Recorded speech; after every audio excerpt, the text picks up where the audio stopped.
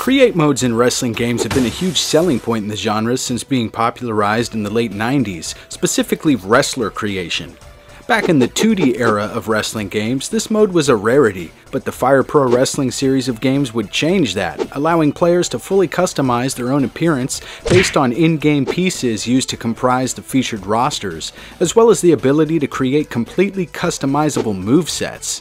WCW NWO Revenge, released in 1998, featured a costume change mode where players could edit each of the 4 preset attires for any given wrestler, allowing the ability to not only change colors on existing attires, but also a wrestler's entire appearance. Want to see Hogan as the Pinkster? Go right ahead, my man. Fans of the game know how much this added to the overall replay value, as though the mode wasn't as intricate as it would later become, there was still a lot of time that could be spent here. Also in 1998, WWF Warzone would hit home consoles, featuring the first fully functional Create a Wrestler mode, complete with options such as gender, skin tone, size, clothing and accessories that can be applied to the head, upper body, and lower body of your wrestler, as well as fully customizable attributes, moves, and even theme music. This mode would help propel the sales of WWF Warzone, with many critics applauding the creative freedom within this mode.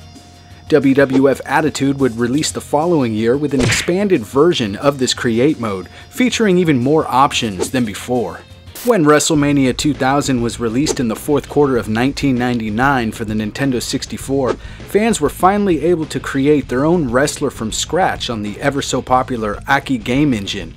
While they couldn't legally include the visual assets from WCW NWO Revenge, they were able to include moves, taunts, and entrance animations from the WCW wrestlers, leading to more innovation than ever before, as we could now more realistically create wrestlers from other promotions with lifelike personas to match.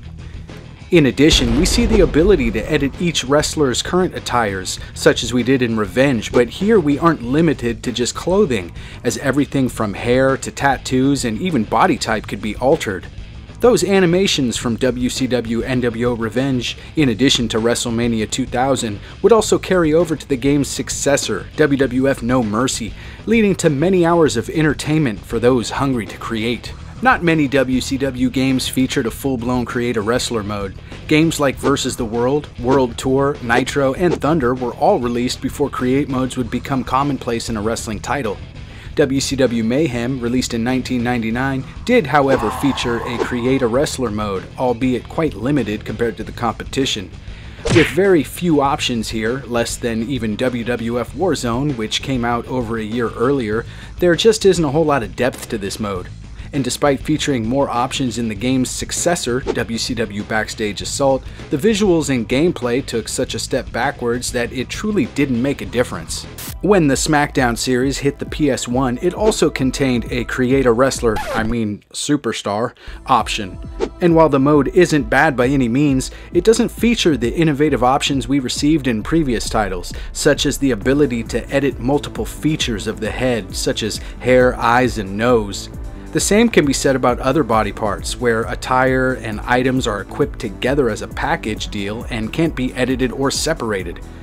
As the series progressed, we would see this mode refined, with many more options being introduced each year, and with the addition of taunts and move animations of wrestlers from other promotions, both past and present, it was now possible to experience that same level of creativity that we once saw back on the Nintendo 64, and then some. WrestleMania 19 on the GameCube would introduce a fully customizable entrance creator that would become the standard many years later, complete with the ability to string together different animations throughout the duration of the entrance, as well as strategically timed pyro, lighting, and other visual effects.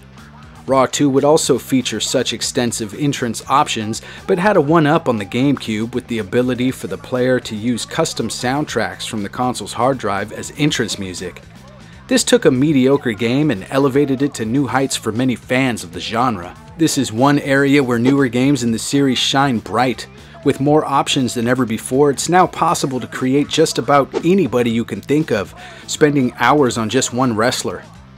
The Create a Wrestler mode, in my opinion, really helped propel the genre of wrestling games.